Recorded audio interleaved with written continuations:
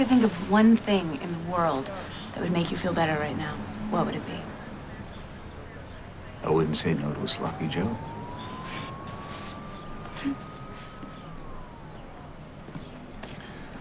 Thank you. What the hell is this, Spencer? That, my friend, is gazpacho. It's very refreshing. All right, I'm gonna get him out of here. We're gonna be back at the station if you all need us. I'm so sore. Sorry, I tried to kill you with my sword, Guster.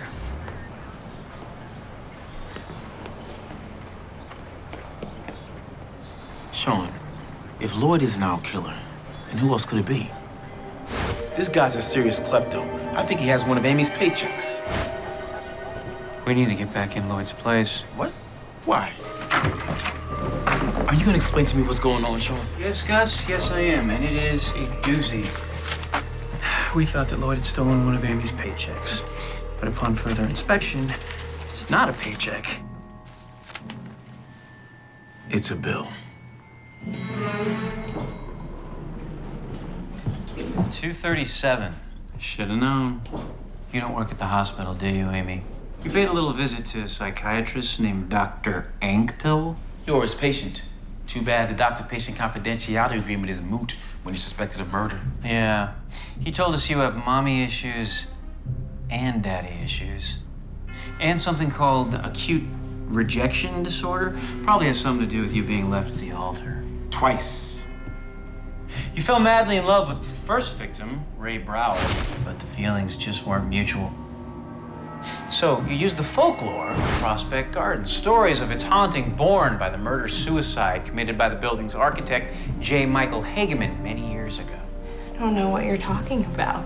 You methodically made Ray think he was losing his mind by haunting and drugging him and eventually pushing him out of his own bedroom window. It worked so well that you decided to do the same thing again to Mark, who also gave you the cold shoulder. That's not true.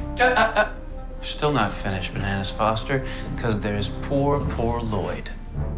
After all these years of kleptomania, his sticky fingers finally found evidence that you were up to some nasty, nasty business. So you killed him. And somehow figured out a way to stuff him into the world's largest industrial dryer. And put him on a long cycle. The cops are on their way, Amy. This is the end of the line. Sorry. Are you kidding me? Come on, are you kidding me?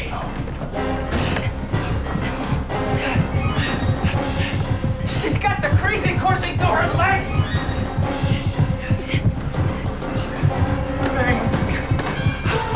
All right, stop! Stop! We're wildly out of shape. No, he's out of shape. The air's too thin for me up here. I know why you were haunting Lassiter. Head detective of the SBPD, not gonna leave any stone unturned in your building. Had to turn up the heat to get rid of him. Just throw in the towel. We can get you the help that you need. Let it end here. Let it end here.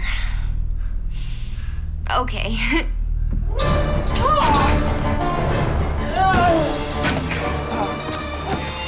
There's so many floors. So many floors. Give it up, baby. There's no escape now. Where'd she go? Yeah, this is not the greatest escape strategy, Amy. Unless you let us up here for some reason. For what? What? It's not like there's an amazing view. It's mostly trees.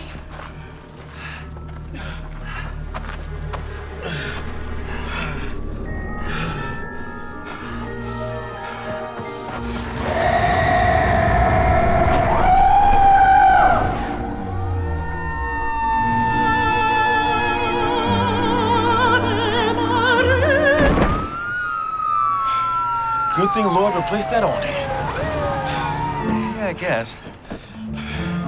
She's crazy. She did it.